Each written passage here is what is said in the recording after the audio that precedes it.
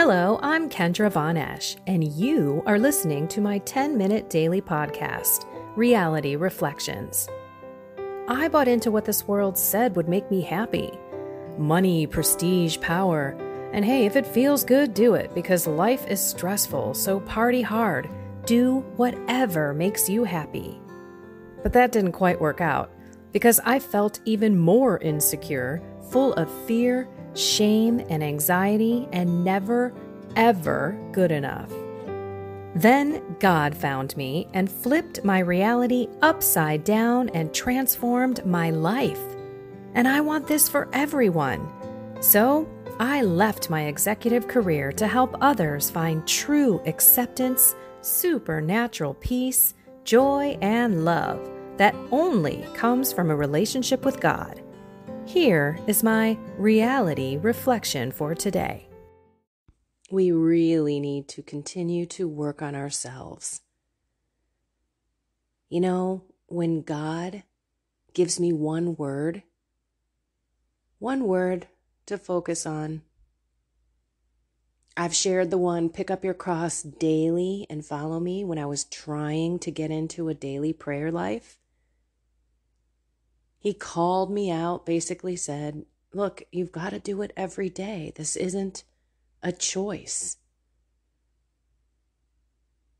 And I remember thinking, why isn't it a choice, right? This whole free will thing.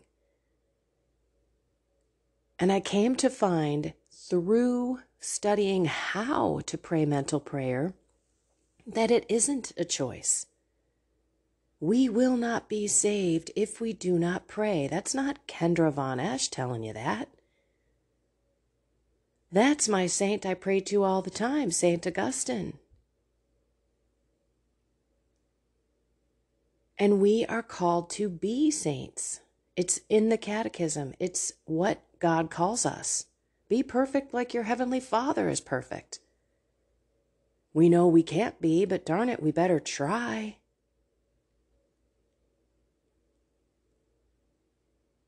Because of this one word that he was telling me in the readings today, and I'm going to read the gospel after, that I truly believe fortifies this one word, because we've heard this phrase, this verse so many times.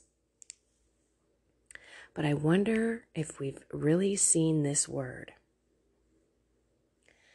It's the verse before the gospel, John 3:16. If you watch any sports, you've seen this out there. God so loved the world that he gave his only begotten Son, so that everyone who believes in him might have eternal life. Might. Not that you will. Not that it's guaranteed. That you might have eternal life. Might. It's not a definitive you will. If you believe, you will be saved. You will have eternal life. No. That everyone who believes in him might have eternal life. All right, kiddos, let's get into this. Gospel 5 of John, 31 through 47. Jesus said to the Jews, if I testify on my own behalf, my testimony is not true. Okay, I'm going to commentate as we go along here.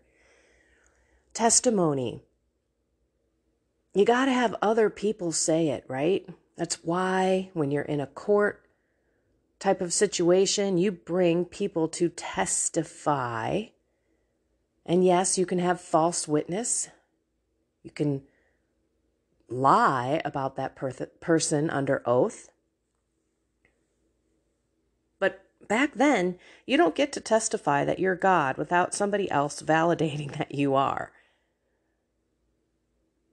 Okay, but Jesus goes on to say, hey, look, if I testify on my own behalf, my testimony is not true. But there is another who testifies on my behalf, and I know that the testimony he gives on my behalf is true.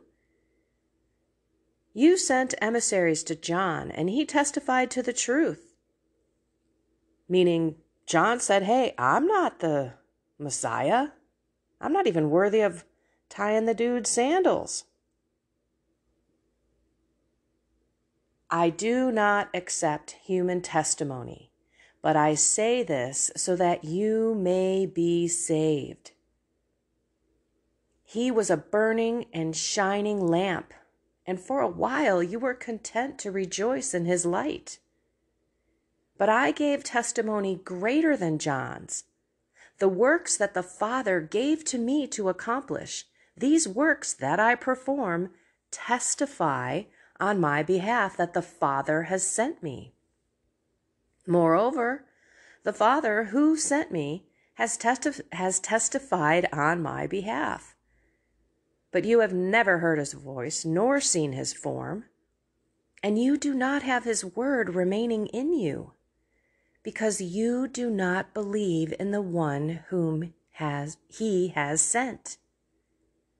You search the scriptures because you think you have an eternal life through them.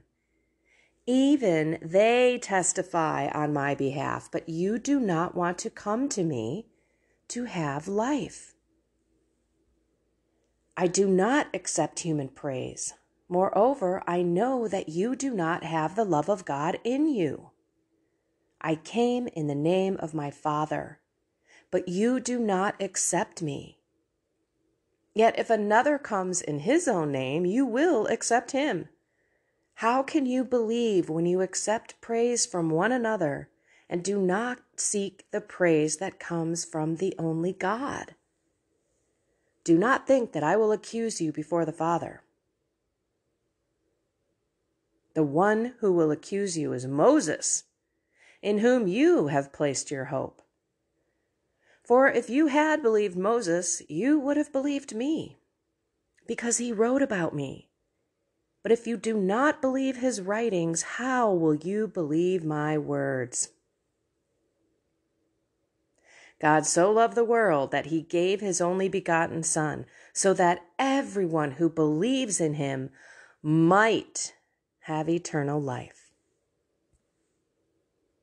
Okay, that's some serious stuff. And my whole deal is this: we can only work on ourselves. We can't change other people. We need to have our own hearts changed. Why? So that we can actually love other people exactly the way they are. Not after they make a change. Not after they're apologizing to us. Not after they see the light of faith. Not after they believe what we've been telling them is going on in the world. Not after they have a political flip. Not after they have a light in their mind, show them truth about something that they've been doing. The love that we are supposed to have for others is unconditional. And the only way that we will ever be able to do that is by working on ourselves.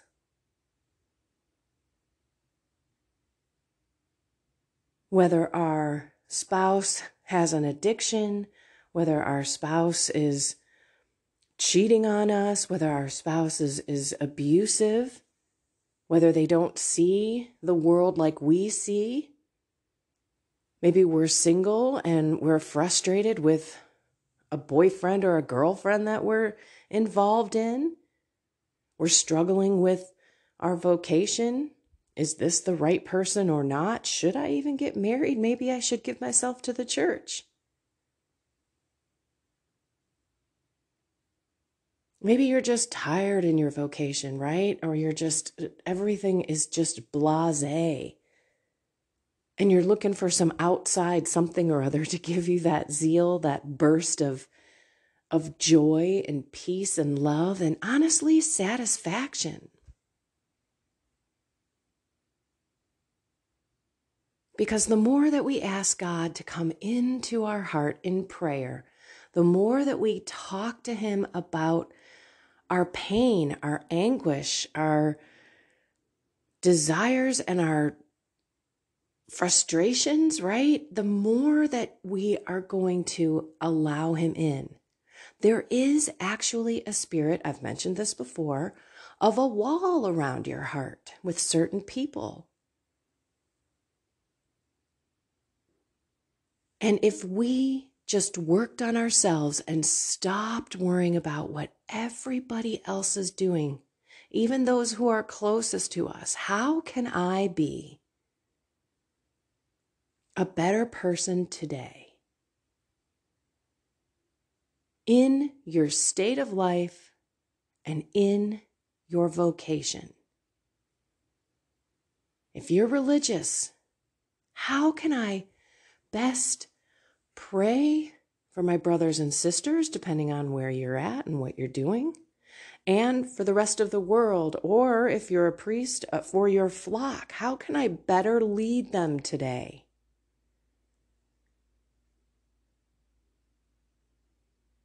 Maybe it's a matter of asking your parishioners what they want,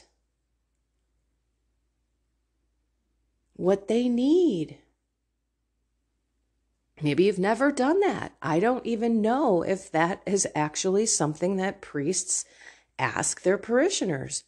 What do you need? So that I can better help you on your journey. You might be surprised. It might be something like, well, I need more confession, or we need more adoration, or we need more. Well, you know what? All this stuff doesn't have to fall on the priest's shoulders. It can fall on the parishioners. If you're looking at blowing up adoration in your parish, well, guess what, parishioners? You guys got to stand up and sign up so that we can have it. The parish that you're in flourishes because of your participation with the pastor, right? And all of the other people that work in the office who bust their butts to try and bring enlightenment, entertainment, education, and to honestly help you with practical ways that you can deepen your relationship with God. And if you're not getting that, then ask for it. And hey, guess what? You can start it. I don't know. I know a guy I know two guys, as a matter of fact, one in California in Orange County and one up here in the Rockford Diocese, who lead a program called That Man Is You. Maybe you don't have a men's program.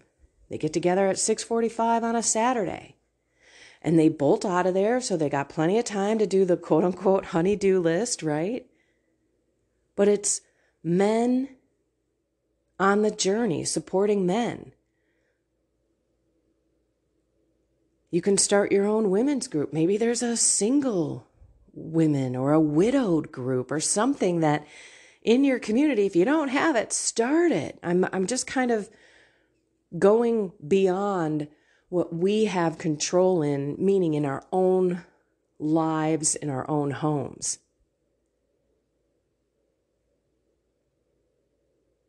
But we have to work on ourselves because we need to love all those people exactly the way that they are. And sometimes it's really hard because we want to love them when they get to the other side, when they see what they're doing is wrong, when they apologize, when they change course, when they realize, oh my gosh, God's the answer. Well, you know what? You might be waiting a really long time. For me, 42 years was before I really knew who God was. And then 45, 46, and I'm still working on it, being 51. Not as much dabbling in those mortal sins, but there's still temptation all over the place. It doesn't go away, but it's easier to walk away. But that's because I've allowed God in and I've really put my pride to the side. And pride is one of the things that we need to bring to confession every single time we go. Because we always overrule what God wants us to do. We just don't love like He wants us to love. We don't accept people. We gossip. Did you know? And I'll remind you that gossip is the last snare of the devil. Let's remember,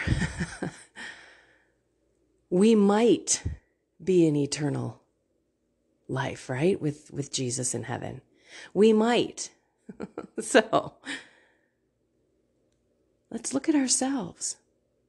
Let's look at the plank in our own eye, not the sliver, the speck in whoever else's eye, because that is the only answer. We cannot change other people. We only have authority over our bodies, our souls, and our relationship with God. And if one of those is not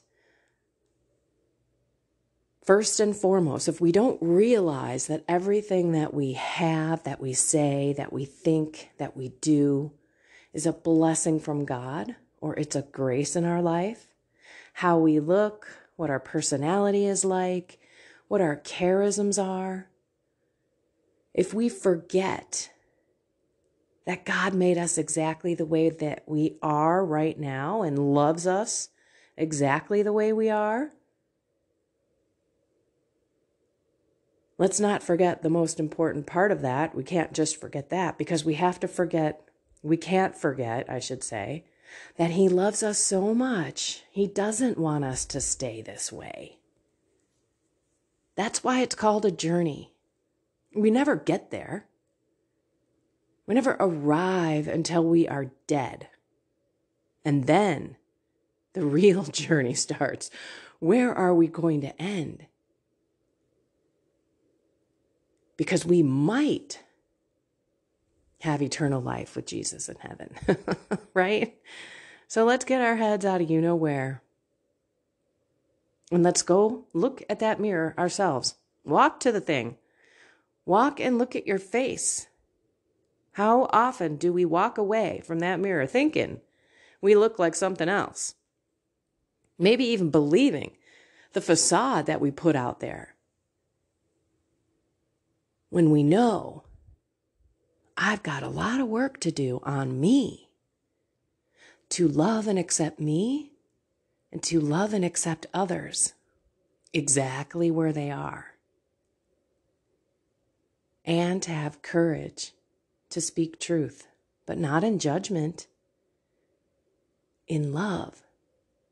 And you can't do that without God giving you those words and moving your faith from your head down to your heart. Because when that happens, the words are different. The words are much, much different. You aren't just quoting chapter and verse of the Bible.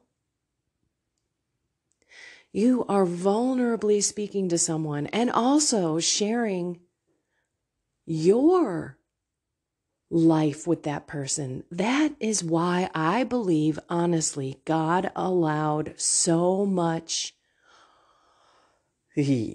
horrific living for me.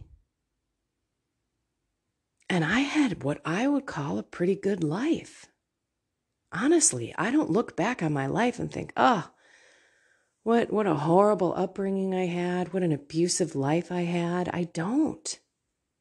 But I look and I say, wow, because of the lack of speaking about God and speaking about how everything belongs to Him, I mean, that never came up.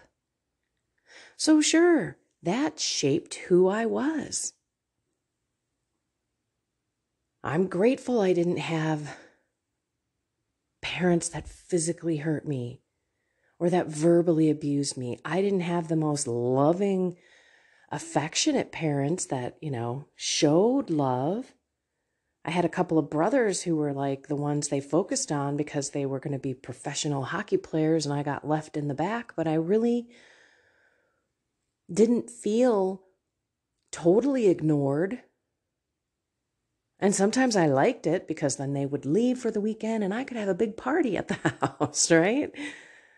I was okay doing my own thing, but ultimately that shaped my insecurity, that made me feel so uncomfortable in my own skin, which is normal.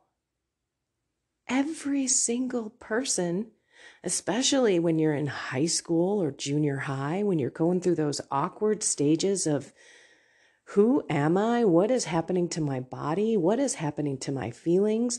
I don't think anyone likes me, and all you want is for people to like you. It's an overwhelming, underpinning kind of thing that dare I say it's a universal feeling. And anyone who coming across like, oh, I'm so confident in myself, or they're always so nice and so smiley and so confident in who they are, I want to be like that person, I'm sure they are shaking in their boots on the inside too.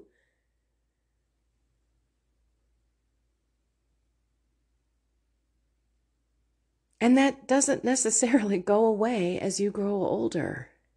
I remember I would be walking in to a huge conference, or I would be speaking on a stage about IT, right? Wondering, oh, do these people even get it? Is my message coming across? Do they like me? Same thing when I'm in, my office. Am I doing a good job? When are they going to figure it out that I don't really know what I'm doing? Like, it got worse as I got older. And so I started using drugs and using other things to numb that.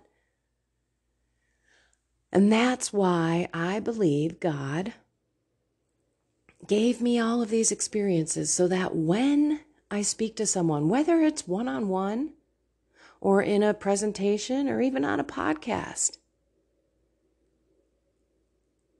I can relate my life to them. Maybe I'm not going to have some sort of conversation about me wondering if I was a boy or a girl, because I don't believe that agenda was pushed on me when I was that age. Not yet. What I was fearful of was my parents getting divorced, because that was starting to come out. And I had a friend who was one of the first people I knew that had divorced parents. And yeah, you kind of sit there and you're a little bit scared about that. But I'm telling you, if I had this transgender thing shoved down my throat at that age, I was a tomboy. I didn't play with dolls. I didn't wear dresses. I had not one Barbie in my house. I wasn't really a girly girl. I didn't wear makeup and I didn't do all these things. Could I have been convinced through the world and the media and the commercials and the kids' programming that maybe, just maybe, because I wasn't comfortable in my skin, I should be a boy? I'm pretty sure I could have easily fell into that.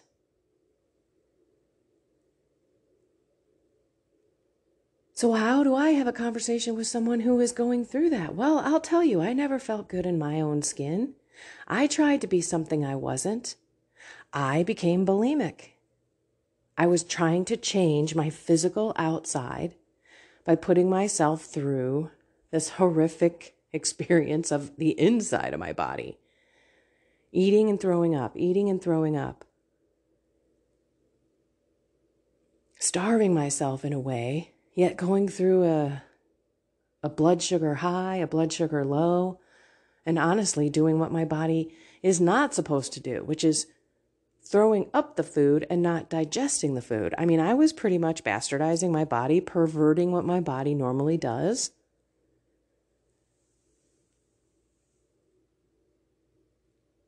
I could also share the fact that from a sexual standpoint, being heterosexual, I gave myself up a lot, whether I really liked the guy or not. Okay, anyway, I just want to say that being vulnerable and being loving and being open and honest and raw with someone when you're trying to talk about something like that or something else, right? Maybe they're addicted to something, or maybe they're doing things that are not healthy, right? Sleeping around, doing drugs, watching porn. Like, how do you talk to people? Well, you share your problems as well.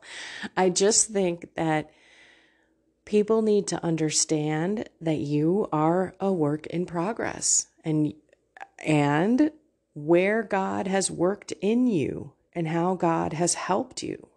It really helps that person relate to you, especially if you're some sort of parental authority to them, right? An aunt, an uncle, a mom, a dad. And I think a lot of the time we don't show our own brokenness and our own wounds because people are attracted to real people. Honestly, you all know I say this often. That is why I do what I do. Because when I was on the journey, I didn't have someone who said the things that I did. At least I didn't find them very frequently. I know that there are people out there who have had these lives and who have shared them, but perhaps forget to bring that back up to people, right? Like, hey, I've been there, done that. Not just where do you go after you get this beautiful grace and these blessings from God to go buy, to change that part of your life. I shouldn't say go buy it, because and a lot of times you go right at it. You don't skirt around it. Okay. Bottom line, work on you. Forget everybody else. Forget everybody else.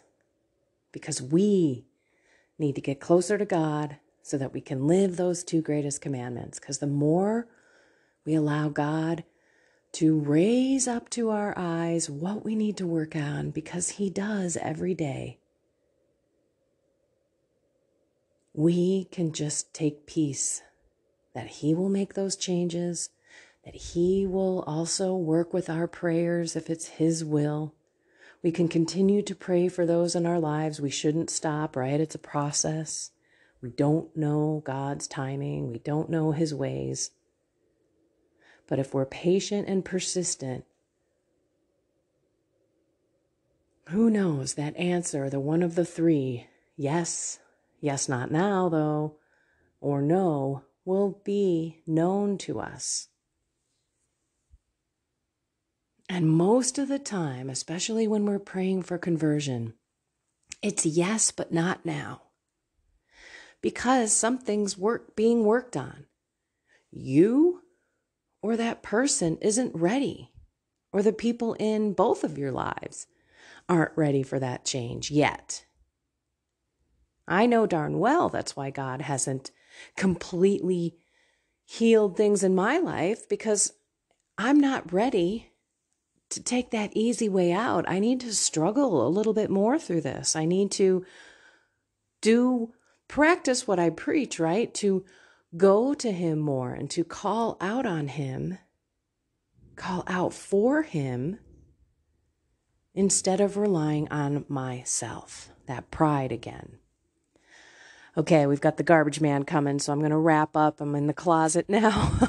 Okay. Work on yourself. There will be no regret, I promise you. You will not sit there and say, boy, I really wish I didn't spend all that time trying to deepen my relationship with God. What a waste that was. No words come out of anyone's mouth who has taken those steps to learn how to pray, to get closer to God, to deliver spirits, right? To call on the Lord and know that, wait a minute, I don't need to feel this way. This is a feeling, this is emotion, and this is fleeting. We are emotional idiots. And if we keep falling into the emotions, the minute we get anxious or worried or frustrated or angry, you got to know you can stop it and you can get rid of it in the power of Jesus. And think about how that makes you a better person, a better spouse, a better friend, a better mom, dad, brother, sister, grandma, grandpa, right? I mean, coworker, just a stranger out there, you're going to be smiling and saying hi to people. You're not just going to sit and be in your own little world. You're going to want to bring love out there. And that is what people need so badly today. We can see it everywhere. So I love you. You go be loved today. Find something more with God and have a blessed and inspired day.